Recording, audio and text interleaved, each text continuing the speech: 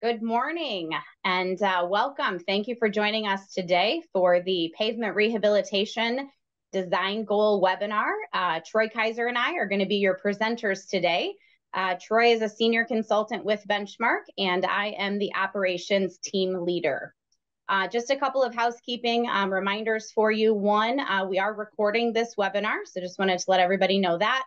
And then two, the chat feature has been turned off, but the Q&A section is turned on. So if you have any questions throughout the webinar today, we encourage you to please put those questions in the Q&A section. We will be monitoring questions and we will do our best to answer as many of them at the end of the presentation. If for some reason we don't get your question answered, Troy or I or another team member of Benchmark will reach out to you offline to make sure that we get your questions answered. So thanks again for joining us today. So just want to share a little bit about Benchmark before we dive into the details of the presentation today. So Benchmark is a roof and pavement consulting company. We were established in 1983. We are an independent and privately owned corporation. The main services that we provide are evaluation, design bid, construction phase services, and program management as it relates to roof and pavement assets. We have two offices. One is in Cedar Rapids, Iowa. That is our corporate office. And then we have another office in Waukesha, Wisconsin. And we have 25 satellite locations throughout the United States. And today we have 120 employees. So what makes Benchmark unique? Our three uniques are technical excellence, client focus, and organizational health. So when it comes to technical excellence, we deliver independent and market-leading consulting services that our clients can trust. We pride ourselves on being client-focused, so we gain a deep understanding of our clients' goals to create a long-term value, a shared long-term value, and organizational health. We are a cohesive team with a unified purpose that delivers results our clients can be confident in and count on. And at the end of the day, our promise to our clients is that we will keep your best interest in mind. So with that, we're going to jump into this pavement webinar on pavement rehabilitation and design goals. We're going to be talking about site-specific design benefits. We are going to touch on the importance of the base during the design project. We're going to talk a little bit about parking optimization, and we've got 4 case studies we're going to share with you today. So I want to kick things off with a quote that Troy shared with me as we were gearing up for this presentation, and I thought it was very fitting. The strength of the pavement system must be greater than that of the traffic loads and deficiencies in the subgrade. And so that is an official Troy Kaiser quote. So we're going to start with design goals. And so during the design phase, there's 2 kinds of sets of goals. So there's the owner's goal and then the designer's goal. So we're going to touch on both of those today. When it comes to the owner's goal, some of the things that we feel like our clients or the owners you should have in mind are improvements to your pavement condition and site safety, making sure that the design is cost effective, that the appropriate design method is used for the usage of the pavement. We're going to touch on that a little bit more. It's always important to maintain facility operations at all of the facilities during a pavement project. And so phasing is a key component during the design phase. A lot of times people think, well, phasing comes into play during the construction phase, but you really want to make sure that it's clear to the contractors at the time of bidding what the phasing requirements are so that they can take that into account in the estimating of the project. It's always key to make sure that any design where there's any ADA stalls that you are adhering to ADA regulations. Parking lot optimization, we're going to share a couple of examples of that with you today. And then, of course, it's always important to try to stay within the project budget. So in addition to the owner's goals, if Benchmark is designing a project, these are some things that we feel like as the designer or engineer of record are important. It's really important for us to understand the existing pavement and the subgrade conditions. And so that's typically done through geotechnical exploration. We always have a goal of having no change orders, or I should say little to no change orders with a project. We want the bid documents to be as accurate as possible at the time of bidding. And also want to make sure, similar to the phasing, that any quality control or quality assurance guidelines that you are expecting the contractors to adhere to, that those are listed in the specifications so that the contractors are aware at the time of bidding what costs they need to include, because proper quality control and quality assurance, there is a cost to that during the construction project. It's key to make sure that the design is constructible, so constructability, and also want to make sure that the owner, the designer, and the contractor are all happy with the final product. So really, at the end of the day, the owner's goals should really be part of the designer's goals as you're working together in a collaborative approach for your next pavement design project. So we're going to jump into our first poll question today. We do have 4 of them for you. So we would encourage you to please participate. The first poll question is, how do you currently manage your pavement design projects? So we're looking for you to choose one of these: internal team. So that means you do it in-house.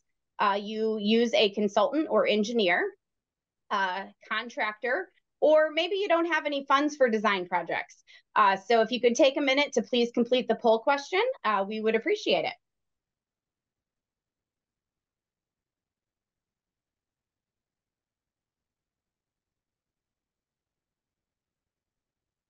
All right, we'll give you another second here, and then we will close that poll, and we'll share those results with you.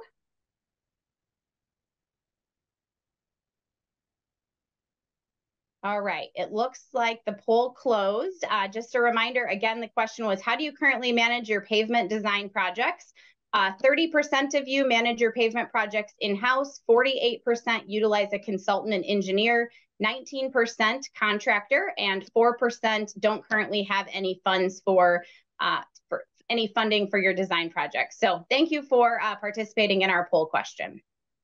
All right, so we've talked about the importance of knowing the owner's goals and the designer goals. So now we really want to touch on some of the key components that should be taken into account on your next design project. And the first is understanding the existing pavement conditions. And so we reference here the PACER rating, which is from the University of Wisconsin-Madison. And it rates pavements on a scale of 0 to 10, from poor condition to excellent condition. And you can see here on the screen, we have a couple of ratings. So if your pavements are a PACER rating of 10 to 7.5, that's typically an excellent to very good condition.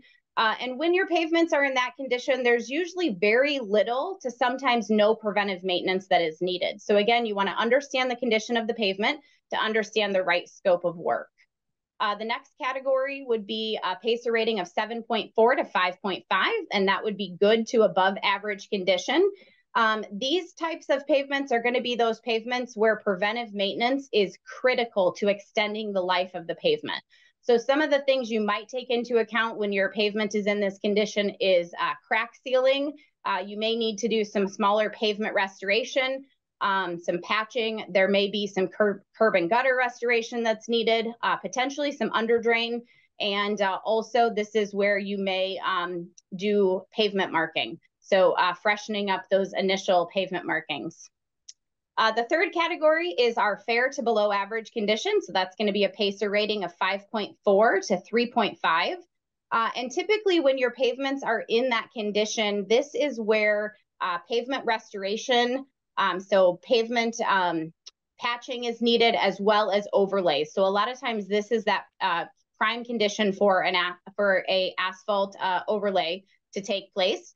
And then sometimes with those asphalt overlays, you may include a paving fabric, and we are going to talk about that today as well in one of the case studies. And then that fourth category is going to be your poor to failed condition, a PACER rating of 3.4 to 0. This is typically where you're going to look at scopes of work that include partial depth or full depth reconstruction. And it's really going to be dependent upon the borings and what the geotechnical exploration shows. But you would never want to overlay a pavement that is in poor to fail condition. Otherwise, you're just throwing good money away. So once you know the condition of your pavement, the next thing you want to take into consideration is the pavement usage. So there's a lot of different types of usage for pavements out there today. Could be a typical parking lot that just sees standard car traffic. Roadways, it's always really important to know what kind of traffic do the roadways within your facility see, because a lot of times if you have a multi-use facility, your roadways see anything from car traffic to garbage truck traffic. You might see truck traffic, and so it's really important to understand those traffic loads. Truck docks are obviously going to be designed different than a parking lot. You may have those sections or areas within your facility that are combined usage. And then also, is it a business or retail setting? And then light industrial and heavy industrial. So lots of different types of pavement usage, and it's really important to know. And this is where having somebody on the site to physically assess the conditions and watch the traffic usage, watch the cars and the trucks coming and going, really helps to understand what the usage is of those pavements. So after you take into account the usage, one of the things that we wanted to touch on is parking optimization. So we've got a couple of examples here in this top image here. This is actually a truck parking area for one of our clients. And after COVID, they actually needed to turn it into employee parking due to an increase in manufacturing and having more employees at each shift. They needed more stalls. And so you can see here, by optimizing the layout within this existing area, they were able to gain 122 stalls. And so that was a really big gain for them. The example here at the bottom of the screen, that shows actually where we optimized the stall layout and the traffic for safety purposes. So this was an area that had a lot of pedestrian traffic. And we were able to gain 31 stalls by going from angled parking to a standard 90-degree parking. And so sometimes what we have found is that our clients aren't thinking about how to optimize the existing layout. And the best time to do that is when you're moving into your next design phase. So we're going to jump into poll question 2 here, which does have to do with parking optimization. So question number 2 is, do you have any areas throughout your facility that would benefit from optimization of your existing footprint? The answers you have to choose from are yes, no, or not sure. Hadn't really thought about the optimization opportunities until today's presentation. So if you want to take a couple of minutes here to vote, we would appreciate that.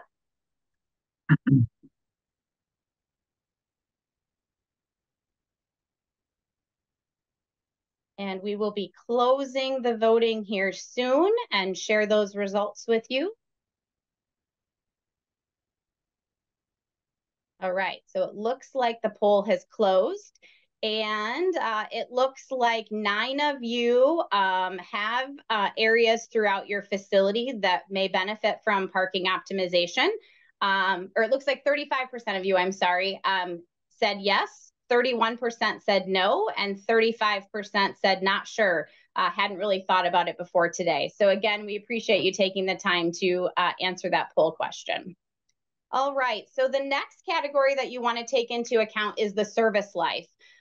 So what are the expectations for the rehabilitation service life of the new pavement that you're designing? Maybe we do actually hear sometimes from our clients, I only have 4 more years to work. So as long as it gets through my retirement date, it is a joke, but we do hear that a lot, that people are like, I only have a couple years left. Or maybe you're looking at a 5-year to 10-year pavement. You could be looking for a 10 to 15-year or a 20-year pavement.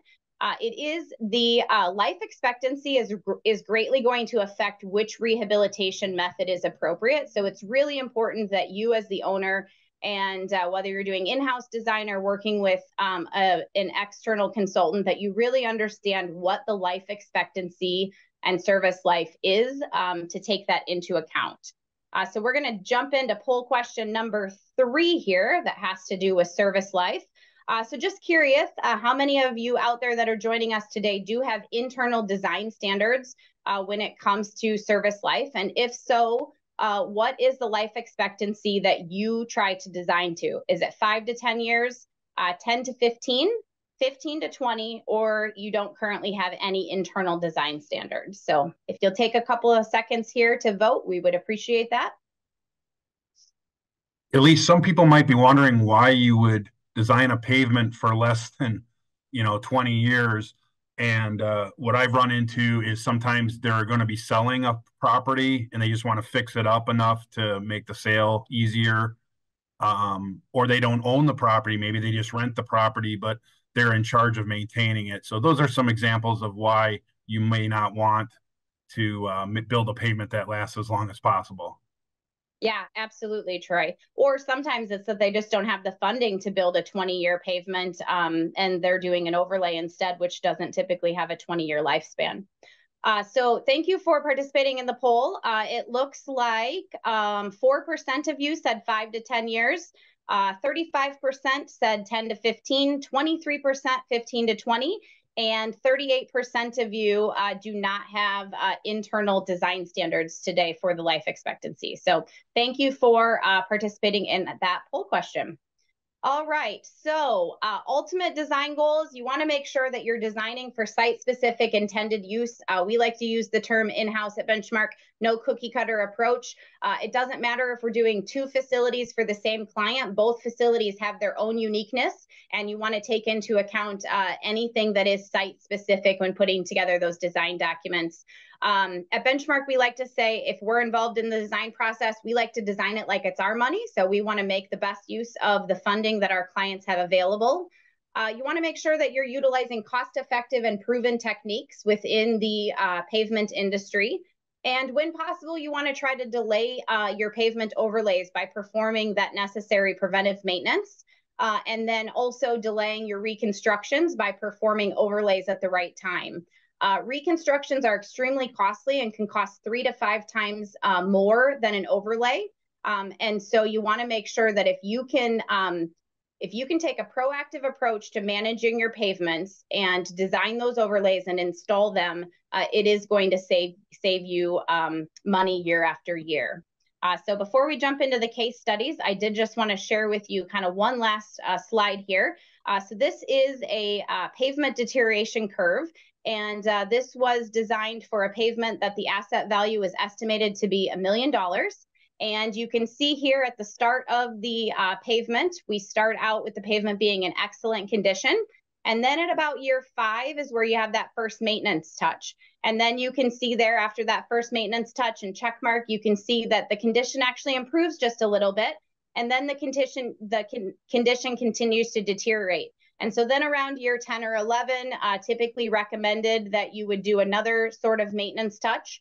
Again, the pavement is going to improve in condition just a little bit.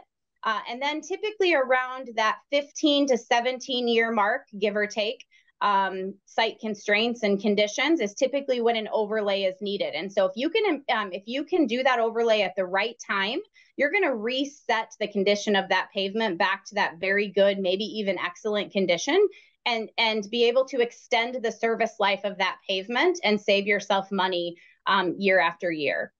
So in this particular case study, you can see it's on average about $32,000 per year, but that doesn't mean you're spending money every year. That's what it equates to for that life expectancy of the pavement.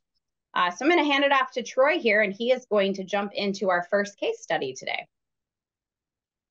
Thanks, Elise. Our first case study is going to be a partial depth asphalt reconstruction utilizing pulverization method. And asphalt pulverization is defined as a method of pavement rehabilitation that consists of pulverizing the existing asphalt and mixing it with a portion of the underlying base. And the goal is to create a more structurally sound base by recycling the existing pavement so that it becomes part of the stone base and increases the thickness of that stone base. So what are the advantages of pulverization? It recycles existing pavement that you've already paid for instead of just hauling it away. It reduces the trucking costs for hauling materials out, whether it be full excavation or just the asphalt, and then the trucking costs of bringing new materials in. It reduces material disposal costs. There's always costs associated with getting rid of materials. There's tipping fees or dump fees. Reduces the cost of bringing new stone in. It can improve the site drainage because during the pulverizing process, we actually regrade that pulverized material so we can make improvements in the drainage.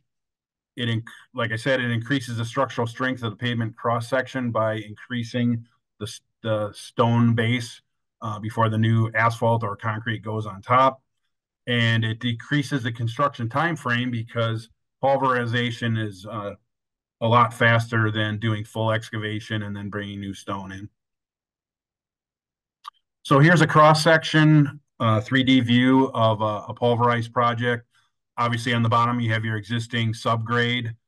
Right on top of that will be the aggregate base course that was left in place that wasn't mixed with the pulverized asphalt.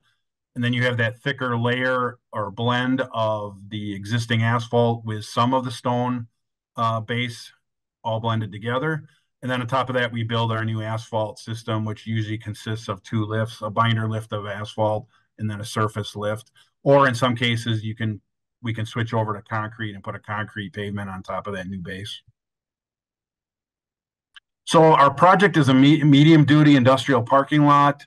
It's in the Chicago area. It's about 20,000 square yards. It was in poor condition when we first got there to evaluate it. The owner needed to do it in two phases because they needed to maintain parking for their employees during the project. And the scope of work that we came up with was curb and gutter replacement, where it's removed and repoured at a higher elevation to take into account the additional materials that we'll be adding. Pulverizing the existing asphalt, 12 inches in depth in this case. Under drain installation, regrading, like I mentioned before, for better drainage. We did repairs to some of the storm sewers, catch basins, and structures. And then, of course, we installed the new hot mix pavement, which was 4 inches thick in two lifts. So here's the actual plan for the project. As you can see, we have about 10 islands that we need to repour to raise the elevation. The area around the parking lot was basically turf, so we could raise those grades without any problems. There are some sidewalks that come in from the building. We did not have to change those elevations there because the slope from the sidewalks to the first set of catch basins was adequate enough. But if we did want to raise those grades, we could have removed sections of those sidewalks back 20 to 30 feet and repoured those as well to take advantage of the pulverizing. Also on this plan, you can see the dashed lines. Those are the under drains we added to drain the subgrade and subbase of subsurface moisture. Here's the bid form that the contractors had to fill out. You can see it's very detailed. We want to make sure we include everything that the contractor is going to have to do. That takes care of our goal of not having any change orders or overruns because of things that are forgotten. And also we've included some contingency items for undercutting, for repairing any soft base that we may come into, because we always want to have a good base to put our new pavement on. So when is pulverization appropriate? It's appropriate when the existing pavement cross-section, the asphalt and the stone, is thick enough to support the new pavement structure. And to find that out, we have to do borings. They are required, so we know what those thicknesses are. The elevations can be raised at the perimeter to allow for the new pavement thickness. So if we have a pavement that might be surrounded by buildings or sidewalks that can't be changed, that would be a case where we couldn't do pulverization. Where the pavement is too deteriorated, where it's beyond repairing or doing an overlay, and the parking lot has to be large enough to accommodate the necessary equipment. Pulverizers are very large. They're expensive machines to run. So smaller lots, it's just not cost effective to pulverize smaller lots. It has to be a pretty good sized parking lot or roadway. So now we'll go into poll question number 4, which relates to pulverization. And the question is, would pulverization be an option at any of the lots or roadways at your facility? So we'll take a little time here to let you answer this question.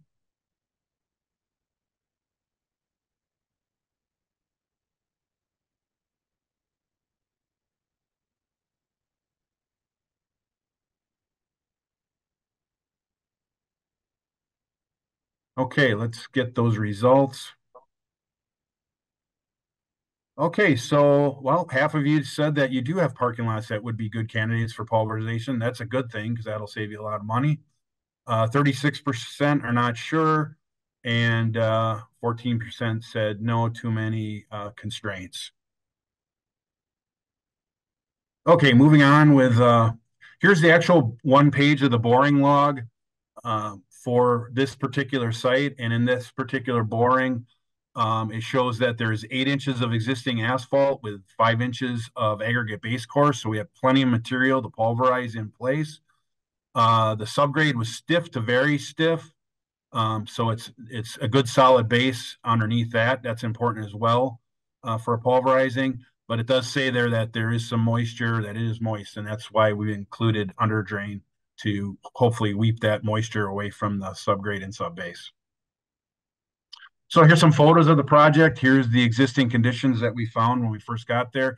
You can see it's in very poor condition, severely cracked, a lot of alligator cracking.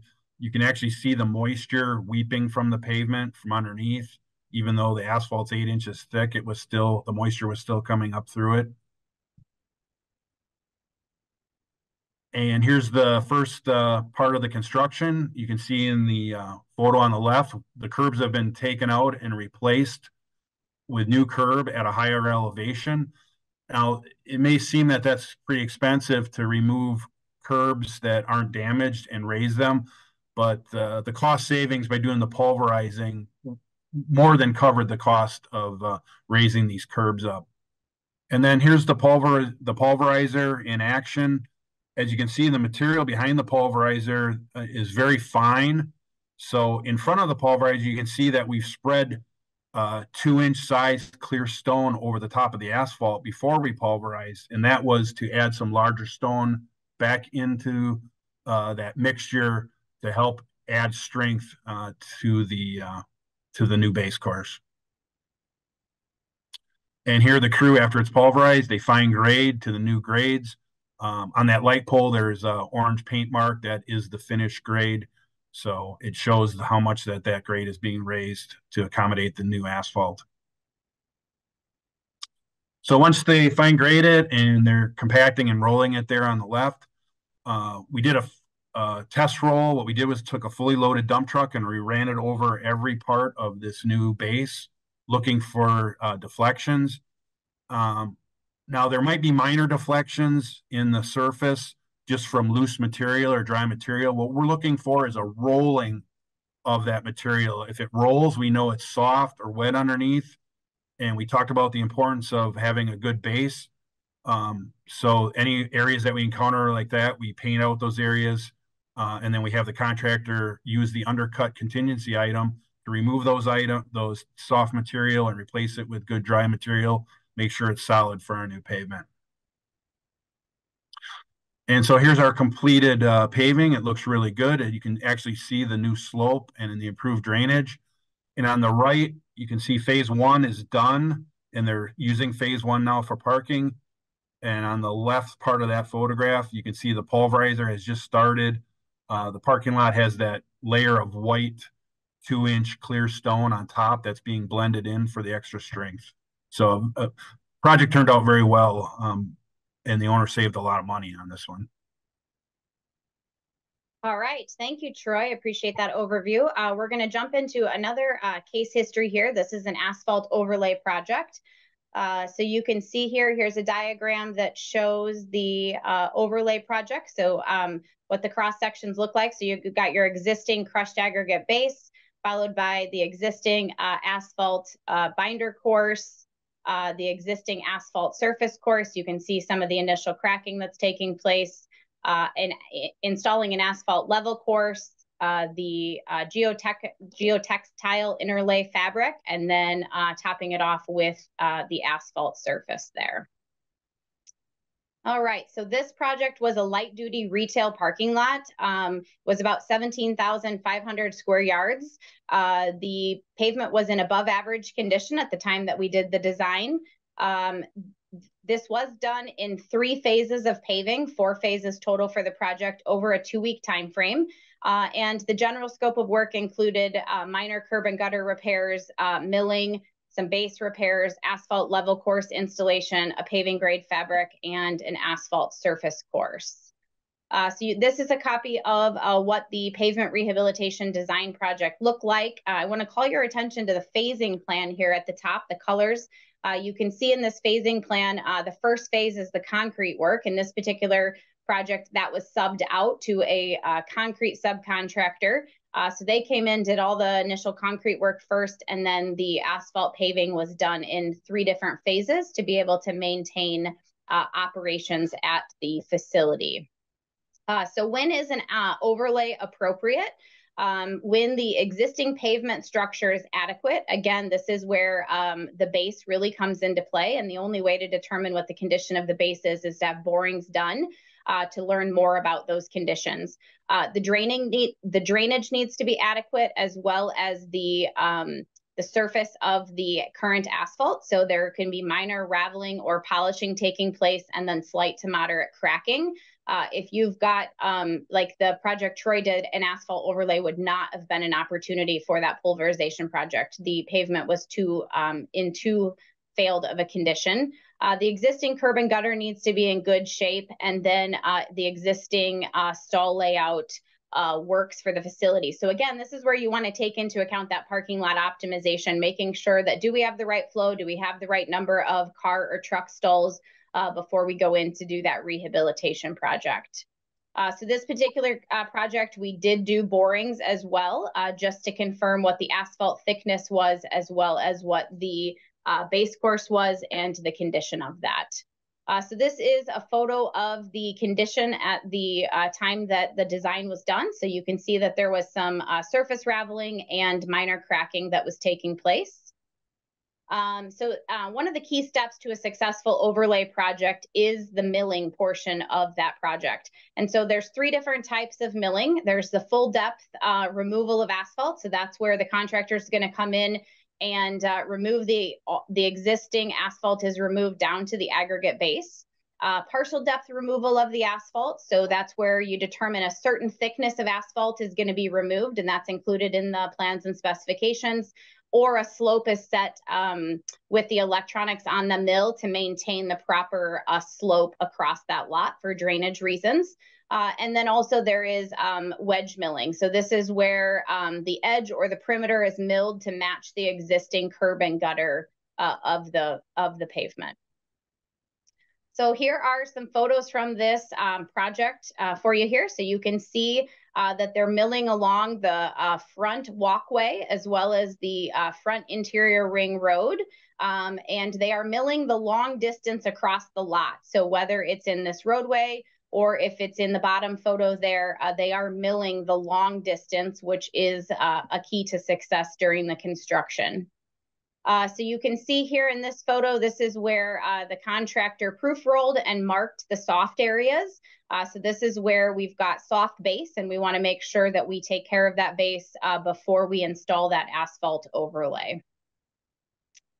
So the next photos here show where the contractor is actually choosing to mill out and prep the base repairs with the mill. They had the mill on site. So they went ahead and milled out these areas where the base repairs were needed. Then they clean the area and proof roll it. So now we are contractors installing the base repairs here at the front of the lot. So the base patching should be completed before the leveling course begins. And you want to be sure that that you're speccing and that the contractor is using the proper mix type depending on the depth of those base repairs. So Troy talked about allowing some of the contingencies in the unit prices. You want to make sure that you not only have a contingency for some of the base patching, but that you've included a specified depth. So the next phase of this project was the installation of the level course. So the level course is being placed in the direction of the traffic. Again, you want to make sure that whether it's the milling, the level course, or the asphalt paving, when at all possible, that the contractor's working in the direction of traffic. So with the level course, the depth can definitely vary. And a level course is used as a really good foundation for the paving fabric. and also to help make any drainage improvements that might be needed with this asphalt overlay project. You can see here in these photos, so after that level course is installed, the contractor has multiple different sizes of rollers on site, and they are compacting the pavement to make sure that the pavement gets the proper compaction before we install the paving fabric. But before the fabric, we need to install the proper coverage of the AC for the fabric. So the AC is the liquid asphalt cement, and that is placed in a uniform coat over the level course after the asphalt has cooled before the paving fabric is installed. So this next photo here, you can see the paving fabric. The installation is complete. So you want to make sure that you've got a good tight installation, that there's no wrinkles or folds in the fabric. The AC overlay and seam of the fabric look really good here on this particular project. And you might be asking, like, why in this case, in this overlay project, was a fabric used? Well, some of the reasons that you might want to consider using a fabric in your overlay project is the fabric can really help to slow down the cracking, and it also helps to prevent water from infiltrating beneath the soils of the pavement, which really help to maintain the strength of those soils and long-term prevent that frost heave in certain climates. So definitely something to think about is a fabric necessary, or would it provide some value to your next project? And after the fabric is installed, then the installation of the surface course takes place. So you can see here the constant use of a level by the operation running the screws to control the asphalt depth. So they want to make sure that they're keeping a consistent slope for drainage. So the slope and the drainage are key to the success of the asphalt overlay project. And this is a final overview of one of the phases here. You can see that the pavement marking is complete, and we're just getting ready to open it up to traffic. Okay, so the third case history is a partial depth asphalt reconstruction. This is a heavy industrial site. It's actually a distribution center for a nationwide company. It's in the Atlanta area. The areas in blue are their asphalt, basically driveways for the semis to run. The site is only 10 years old, but is already failing. So we were sent down there to see what's going on and to come up with a plan to rehabilitate it. The truck entrance is on the right side there. They had already started rebuilding some of that already with concrete. The large purple area there, it was still existing asphalt that was failing. We wanted to get that repaired. But you can already see the other two smaller purple areas were areas of concrete that were already failing, and those had been repaired since the site was built 10 years earlier. Phasing was a big part of this design. It's a very busy facility. The dry docks on the north side of the building, they could give us a little bit more. They could give us more docks than they could. The docks on the west side of the building were their reefer or refrigerated area. They could only give us, they had to give us less of those. And also we had to maintain traffic. So the outside, we had to maintain at least one lane at all times. So the phasing includes that outer part of each phase. What we came up with meeting, we sat down with the owner and talked to them about how to best do this project. And because they had a second entrance, which is on the south side there, that wasn't being used because the other vendor that rented this building had moved out, we decided to have traffic flow in only a counterclockwise direction. So the semis came in the existing truck entrance and left by that south entrance. And that allowed us to get bigger work areas than what we could have had otherwise, which you get better pricing from the contractor and keeps the site open for the owner. So here's some photos of what we encountered when we first went out there. We did do borings. The borings showed only about 4.5 inches of asphalt over 8 inches of stone. Very thin asphalt for a truck area. The subgrade was dense to very dense with no indication of moisture, so that was encouraging. And then also the concrete areas, we did do some borings in the concrete areas. They were the roadways were 8 inches of concrete over 4 inches of stone, and the concrete dolly pads were 6 inches of concrete over 6 inches of stone. So we took all this data that we collected and the data on the traffic and from the cores, and our head designer took that and analyzed it, and he uses a computer program where he can put different thicknesses in, and there's different values for each type of material. And here's the design that we came up with.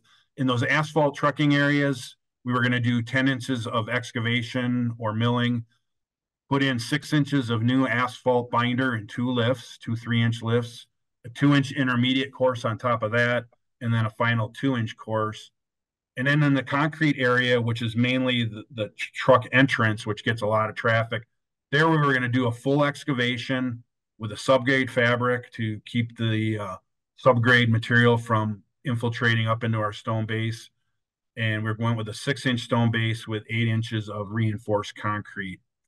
Our assumption is that from the borings that the stone base, the subgrade was going to be very solid, but we wanted to be careful, be prepared. So we included 750 tons of stone as a contingency for undercutting and stabilizing any of the subgrade. So here's some photos of the construction. The photo in the upper left is the truck entrance, and you can see how busy this site is. It's just loaded with trucks trying to get in and out of there. But that allowed us to work on one half of that without having to do smaller phases. In the lower photograph there, you can see they're removing the failed concrete, and then the photo on the right shows the completed concrete. What we found when we did the concrete removal, it was inadequate for reinforcement, didn't have enough reinforcing steel in it, and that's why we anticipate that 8 inches of concrete did not hold up. The contractor was very aggressive, which we like to see. So they did the milling operations in the asphalt roadways areas at night in preparation for paving during the day.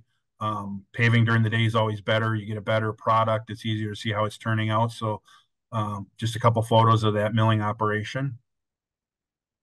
So then as morning started, the milling operation leaves a nice stone base ready to be paved on, except for some small details in the corners. So they use skid steers to work out the corners, knock down any high spots, and then rolled it with a stone base roller, which is in the lower left corner there. And as soon as that area was proof rolled and approved for the asphalt installation by us, then they went ahead and the paving crew showed up in the morning and they started that first lift of asphalt, which you can see on the right here.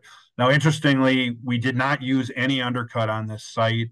The base was as hard as the boring showed. Obviously, borings are just a snapshot, but in this case, they were very accurate. So then after the binder lift was installed, the intermediate lifts went on top of that. That went very well. The photo in the upper right, you can see the different layers, and also density testing was done during the installation. The design called for tack coat or like a glue coat between the different lifts of asphalt. That's the photo in the lower left. They're using a tack buggy full of that tack coat and spraying it between the lifts of asphalt. Tack is not very expensive. I call it a very cheap insurance to make sure that those lifts adhere together and don't separate.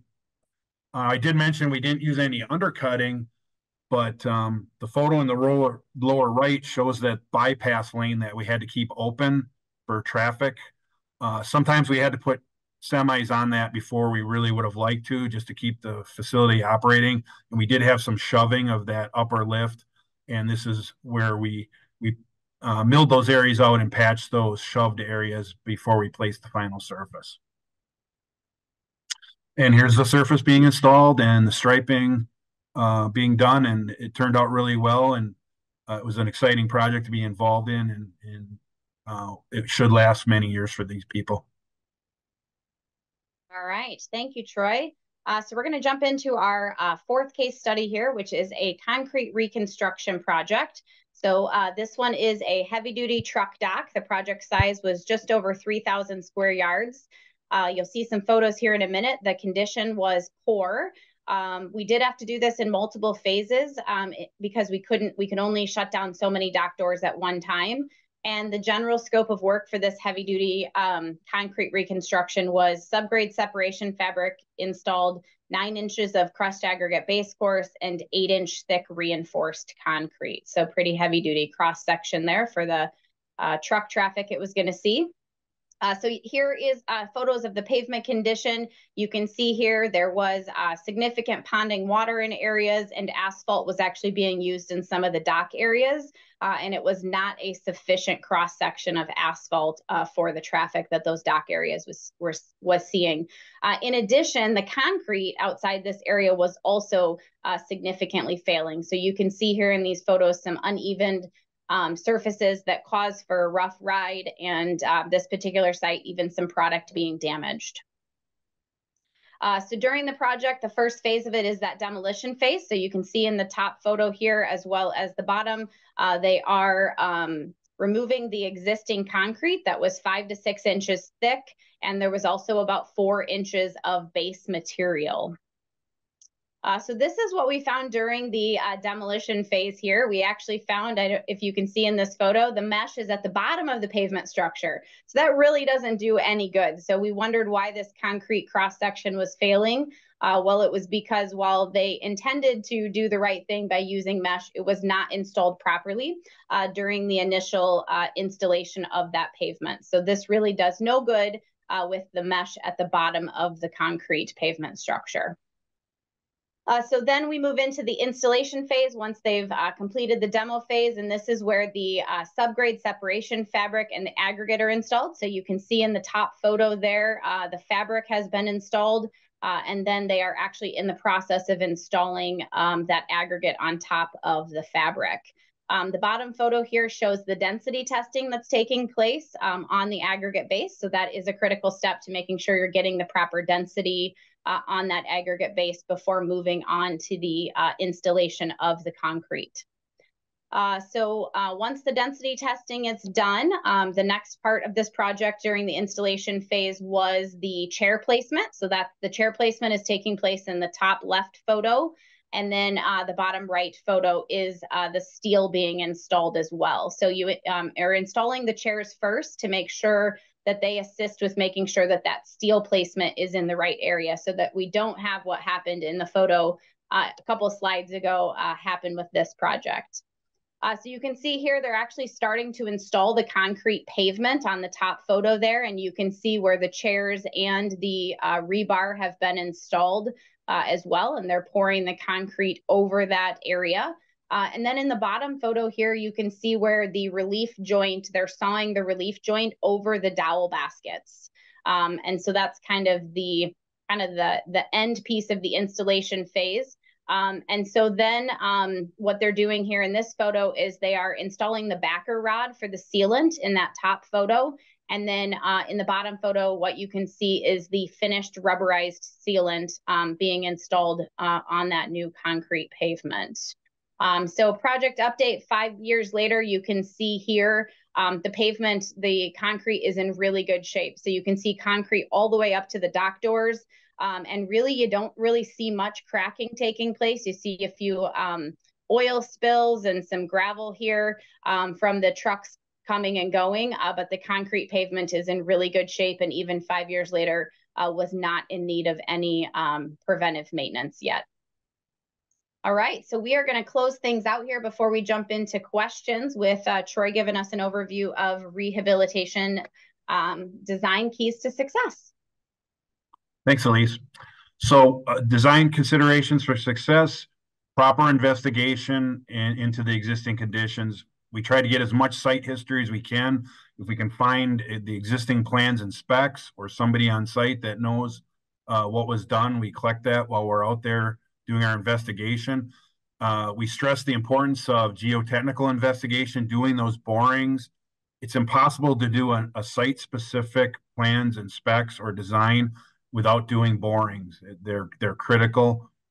Site surveys, shooting grades on the site so that we know where the water goes and where we can make improvements, like on that pulverization project. By shooting grades, we knew we needed to where we needed to make changes to improve the drainage, and doing utility locates, knowing where the utilities are helps us with that under drain installation. Is there anything going to be in the way that's going to impede our design? So that's important as well. And then having a proper design after we do that investigation, having adequate pavement cross sections that are designed to overcome the traffic and the deficiencies in the subgrade, setting grades for the new pavement, including, which is really critical in a lot of areas, the ADA areas have to meet slope conditions, and then having detailed specifications for construction so that the contractors know exactly what to do and that there won't be any cost overruns due to change orders. And then, of course, including quality control and quality assurance to make sure the materials we place will perform as we expect them to perform. So having a proper design leads to successful construction. It leads to proactive coordination with the facility, a phasing plan to minimize operational impacts. The detailed construction plans and specifications leave no questions. We like to have a quality contractor with the sufficient machinery and manpower to get the project done. And of course, quality control through compaction testing of the aggregate and the asphalt, and concrete testing during installation, make sure that that concrete performs as expected. So Elise started out with one of my quotes, so we'll finish with a couple quotes. One is from the Asphalt Pacer Manual. The rate at which a pavement deteriorates depends on its environment, traffic loading conditions, original construction quality, and original material quality, along with the interim maintenance procedures. And those are the things that go into a proper design, all those items. And then the final one would be from Paul Schmidt. Paul is the founder of the paving division of our company. He said, asphalt or pavement design is blending the science of engineering with the art of construction, and that is so true. So with that, we'll move on to any questions. All right, Troy. So there are a few questions here, and if you've not gotten your questions submitted, please go ahead and submit your questions, and we'll do our best to answer as many of them as we can. Troy, one of the first questions in regards to phasing, are there cost implications to adding phases or removing phases? Can you talk a little bit about that? Yeah, there absolutely are cost implications. The larger areas of work we can give the contractors at any one time is going to allow them to get the work done quicker, which is going to save the money, and we'll get better pricing in the beginning of the project. If we have to break a project up into many small pieces, it's going to increase the cost because they're going to have to mobilize more often, and their production rates are going to go way down. They're not going to put down as much asphalt or stone per hour as they could if they had a wide open area to work on. All right, thank you. Next question, Troy, what is the price comparison? We don't need exact numbers, but maybe average or some percentages. What is the price comparison of a mill and overlay and pulverization? Oh, that's a good question. I think the cost of a structural overlay is going to be less than pulverizing, because when you're pulverizing, you're installing a full depth pavement.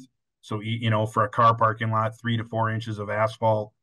For a truck area, 8 inches of asphalt, or a concrete area, a pretty thick concrete, where your structural overlay is going to be basically a leveling course and maybe an inch and a half or a 2-inch surface. So your overlay is going to be cheaper.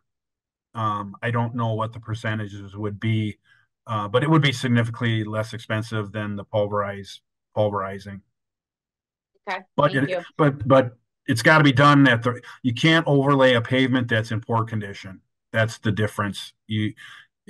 I'm a big proponent of structural overlays where it actually increases the pavement strength. But if you do it at the wrong time, if it's too late, if the pavement's already gone, it's just going to crack prematurely and fail prematurely. So it's just wasted money. Okay, awesome. All right. Next question. It's kind of a long question here, Troy, but can you talk through the normal maintenance repairs that should be completed on roughly a 5-year basis to present needing to do full replacement? So the person asking the question is asking about like when you should crack fill, seal coat, when to decide if crack filling is needed, and when to seal coat, or when to throw in the towel and just replace the pavement. So do you want to just kind of talk maybe back to that deterioration curve? And obviously it's different with asphalt and concrete, but sounds like they're maybe asking about asphalt pavement here. Right. The most important thing you can do, and going back to what Paul Schmidt, our founder, I actually worked with Paul when we were contractors many years ago. He told me the three most important things about a pavement are base, base, and base. So we've got to keep water from getting into that base because water softens up your stone and your subgrade clays or whatever your subgrade might be.